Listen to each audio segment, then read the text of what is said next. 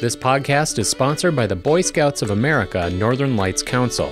Good things are happening with Cub Scouts, and now's the time to get your child involved. Registration is open now through October. Get the adventure started at nlcbsa.org.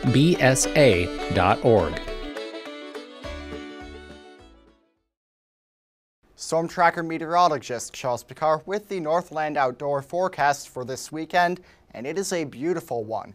Mainly sunny skies with only a few showers moving on through.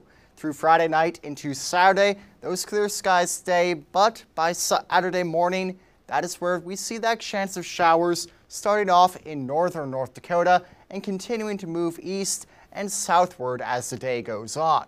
For most in South Dakota and southern Minnesota, we are getting away with sunny skies, while further to the north, near the North Shore and northern North Dakota, we're dealing with a few clouds, but either way, it is going to be warm throughout the day. By Saturday evening, those showers continue to move on through, and by Sunday morning, we have clear skies and sunny weather for much of the day.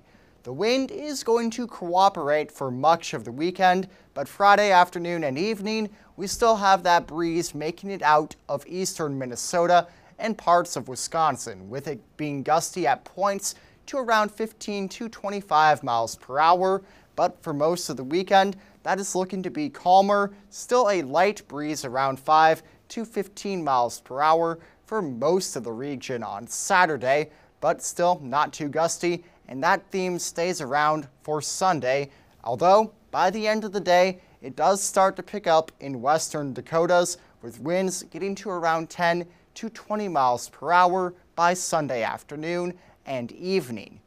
With temperatures, though, it is going to be rather nice and mild. Temperatures in Sioux Falls and South Dakota getting up into the 80s, while most of the region is still rather mild in the 70s. The one cooler spot is going to be across the North Shore, where Duluth and areas around there stay in the 50s, but still seeing that sun peek on through the clouds. By Sunday, it is rather similar, just more sun for more people. We have that sun shining on through much of the Dakotas, Minnesota, and Wisconsin as we saw before, and temperatures staying nice in the 60s, 70s, and 80s for much of the region.